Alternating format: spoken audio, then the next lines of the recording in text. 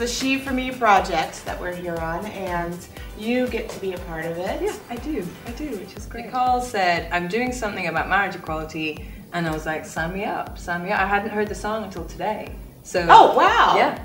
So you just like said, sign me up, get me on this music video. Well, it's because of the cause behind it. Yeah. And isn't that amazing how a cause can just get you sucked into virtually anything just based on what it's about? I know what it stirs, and it's funny, it's like there's other causes that I know I've been awakened to maybe this year, stuff about the military and all sorts of other things, but this one is so basic. This one is like, I don't know what is in the conversation now where if you would think that marriage for people who are gay is wrong, I mean, you have to be a bit of a... Nicole is a very loving, like, fierce mama love kind of a person, and that infuses throughout her sets, you know. So every set you're on, every movie, it's very huggy and lovey, and the thing about this as well is that whilst I might be tempted to be a bit judgmental, you're going to feel so embarrassed in 5 years' time. You know, Nicole's way of doing things it's very loving.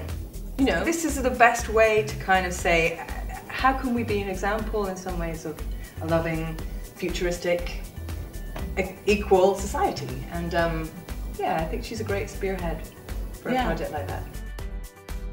This isn't your first time working with Nicole.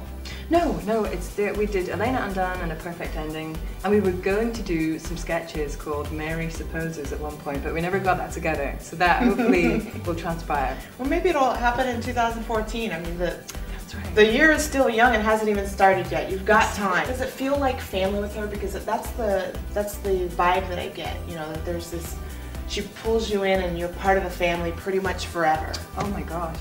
Yeah, I think I've been very lucky.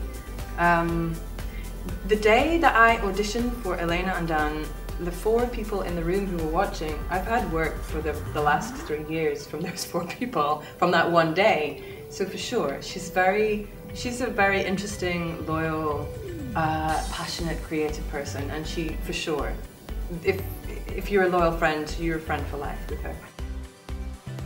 It's a beautiful project. It's a beautiful song. Thank you, Jen, for inspiring us with that. Yeah, amazing. You know, it's everybody's wedding song. I'm hearing that people utilize the She song as their marriage song. Oh, great! Of course. So it's a beautiful thing to just be able to create a music video out of it, and I also like the fact that I think it's pretty black and white in terms of its argument now, and it's shot not in black and white, but we're wearing black and we're wearing white. You know, those are the kind of colors of it. And she's also playing with looking at something which is heteronormative.